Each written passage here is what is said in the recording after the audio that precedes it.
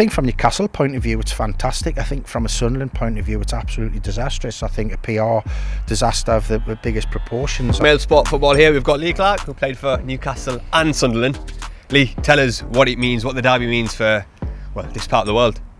It's very intense, Adam. It's quite unique. Only 12 miles apart between the two clubs. Hasn't been a Tyne-Wear derby for 8 years now. Before that, Sunderland had the running of the game over the previous 5 or 6 games. But an exciting one. FA Cup third round weekend's always exciting, but to have it as a local derby, give it that extra incentive. And you were a Newcastle fan growing up, grew up in a household full of Newcastle fans. What did it mean back then for yourself? Huge. I mean, my recollections as a young lad was seeing Peter Beardsley score a hat-trick on New Year's Day when Newcastle won 3-1, and then obviously being involved in some exciting big games against Sunderland myself, you know, during our promotion season, winning by 2 free kicks. Liam O'Brien won at Roker Park, Scott Sellers at St James's, playing in front of no away fans at Roker Park when we beat them 2-1 there as well, with Les Ferdinand and Peter Beardsley scoring. So some great games to remember. But the one thing that sticks out as well, that tells us how intense and the rivalry is. For our home games under Kevin Keegan, was the only time we ever went away and stayed in a hotel for a home game. He got us out the city because it was like so intense. Everywhere you went to a shop, you went to a petrol station, you went for a restaurant, a takeaway, whatever you were going, walked along the street, young or old, wanting to talk about the game, and always finished off with you better win on whenever the game was. What would you say your favourite memory is out of all of them? All the games you played in there? Well, I think every game when you win is always up there with being your best ever results, because I'll always say it's nothing about the performance this game. You can play the best game of your career and of your season as a group, but if you lose, it won't be remembered for that at all. It's all about the result. So when you win, it's relief, because you don't want to have that feeling. Luckily in my career, I never lost a Tyne-Wear derby, so I never had that awful feeling, because I could imagine that would have lasted for a long time. If you want to pick out one or two, as I said, that night at Roker Park, when we weren't meant to have any away fans, when we did score, you could see little pockets of Newcastle fans jumping up and down. How they got the tickets that night, I don't know. And then the one when I mentioned the promotion season, Scott Sellers scoring a terrific free kick.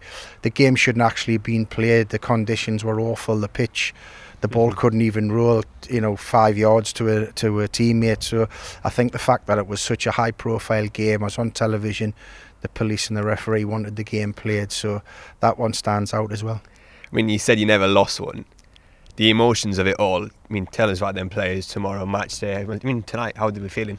Oh, listen, the nerves and the butterflies will be starting early. They'll be, when they're talking about it, when they're getting, the last pieces of information from the managers and coaching staff, those butterflies will start getting more intense. And especially, when you're the away players as well, going into the Cauldron, be a full house.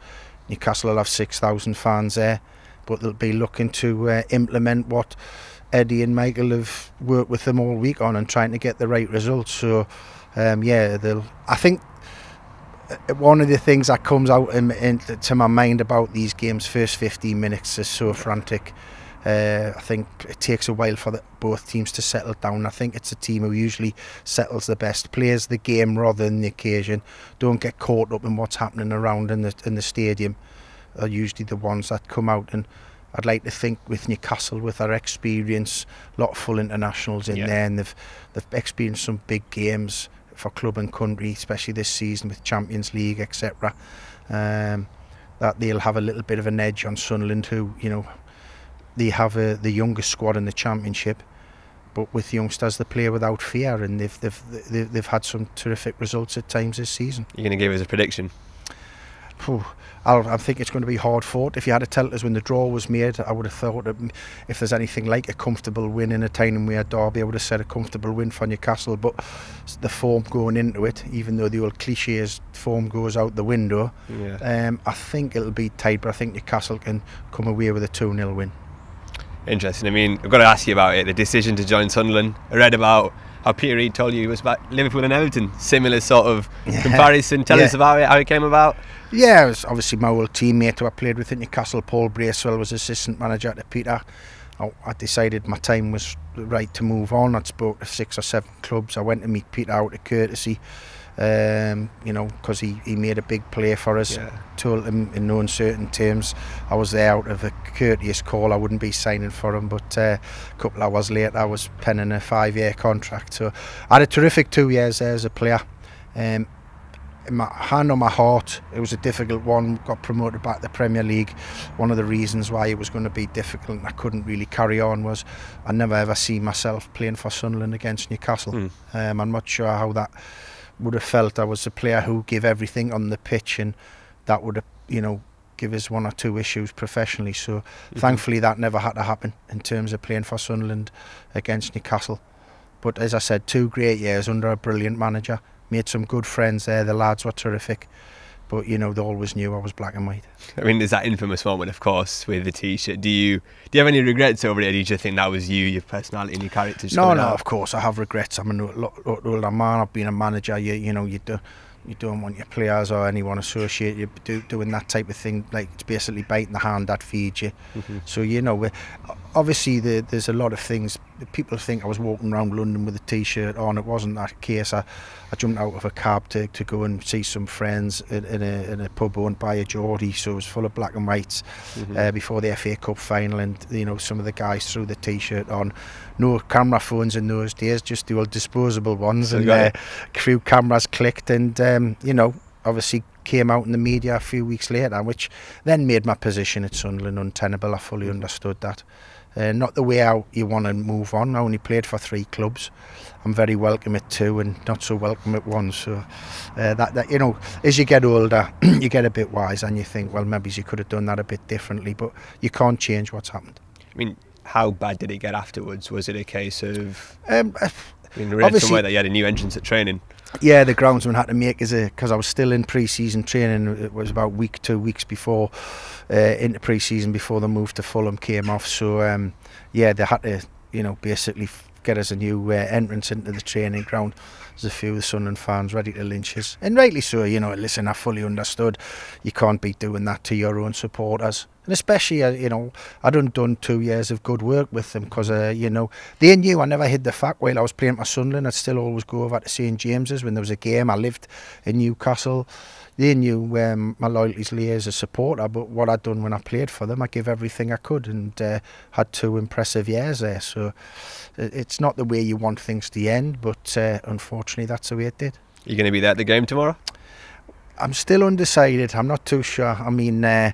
I've been once. The only time I've actually been back for a game at any sort of level at the Stadium of Light was for a Tyne-Wear derby, or a Wear Tyne derby, with it being at Sunderland first, and it was Sam Allardyce's first game as Sunderland manager at home, and Sunderland ran out 3-0 winners. So I'm not sure Northumbria Police were very happy when I turned up at a powder keg game for me, just to light it up a little bit more. So I'm not too sure on that one. Well, they've won quite a few in the trot. I think it's 2011 the last time Newcastle won. I mean, yeah, Fairly Howe going through a tricky time at the moment. I mean, I know it's an FA Cup third round win, but what would it mean tomorrow? How big is that?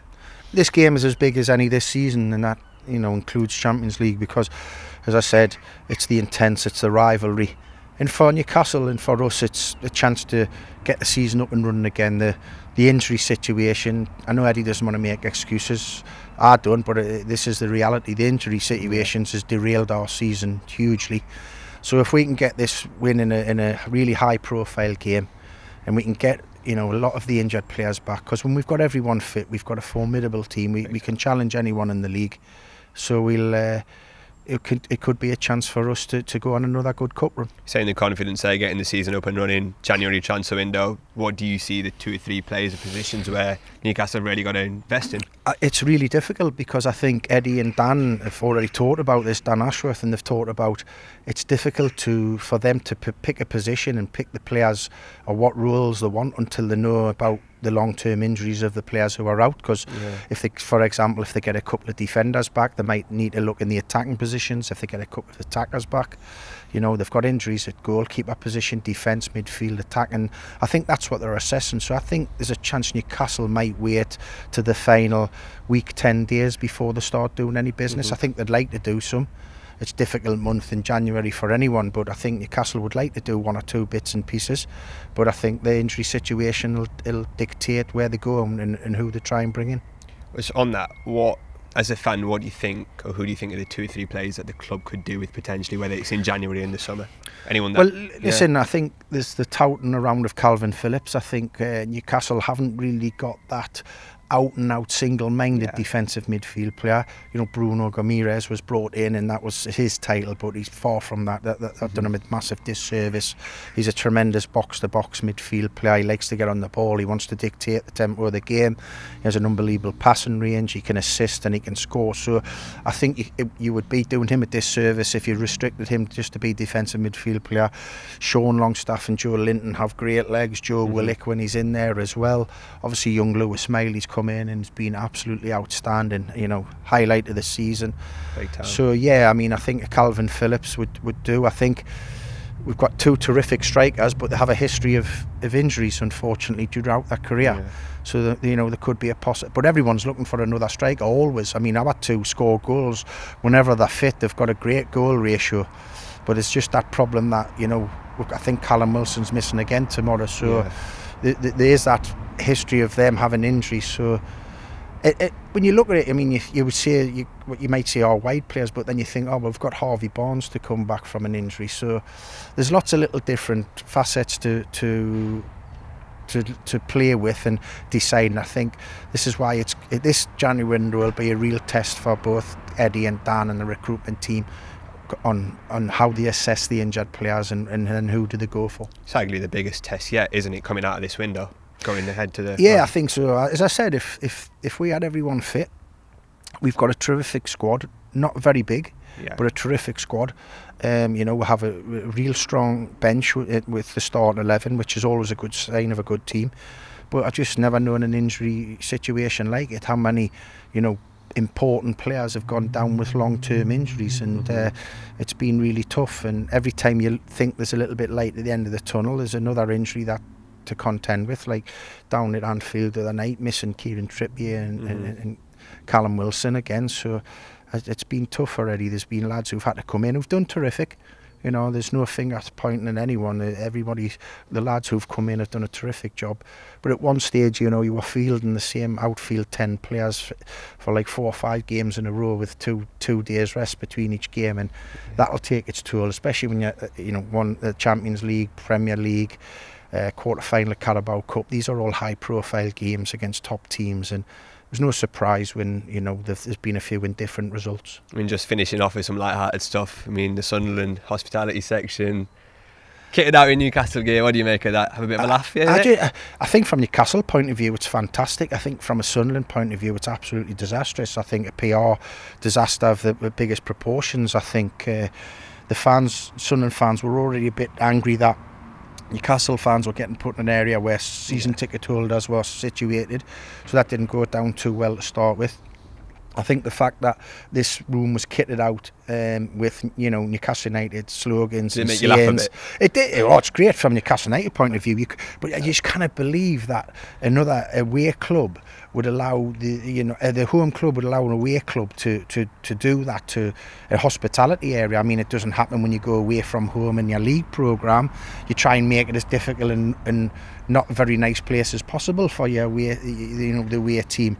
So for them to try and do that and think that would have been accepted. So I think for the sake of the hierarchy and the people behind the scenes at Sunderland, I think they would like a win even more, because I think if they don't get that win, this will get brought up by the Sunderland fans, because I think there's a lot of disappointment and frustration by what's happened. But there's a lot of happy Newcastle fans by what's happened, that's for sure.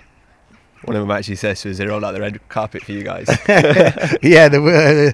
That's what I think the players will be expecting that. And you know, I've seen a few of the things on social media where they've at the stadium have like pushed the Sunderland badge to one side and they've put a big Newcastle United crest in the middle. All fun and games leading up to it.